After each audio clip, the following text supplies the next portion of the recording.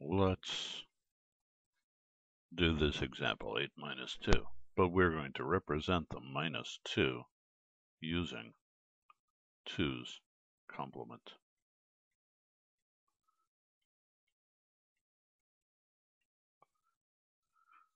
Alright, so let's get to work on this.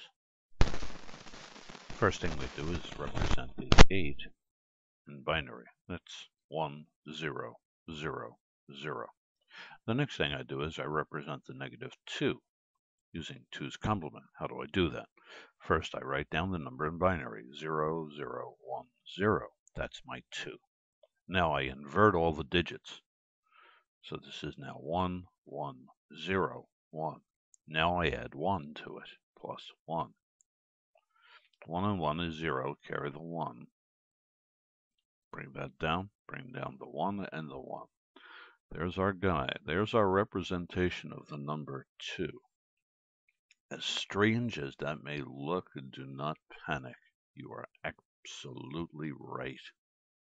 That is the number you want. Let's take this number now, put it over here.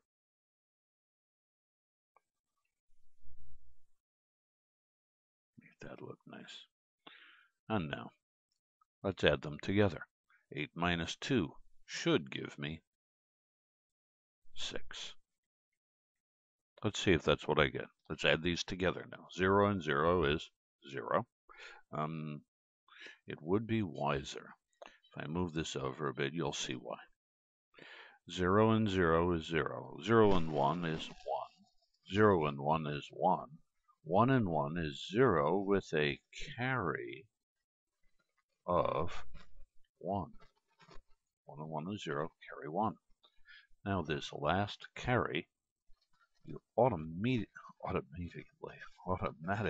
discard like that. And now you've got 0, 1, 1, 0. That's a 4, that's a 2. That means this number is 6. 0, 1, 1, 0 is the binary representation of the number 6. And there's our answer.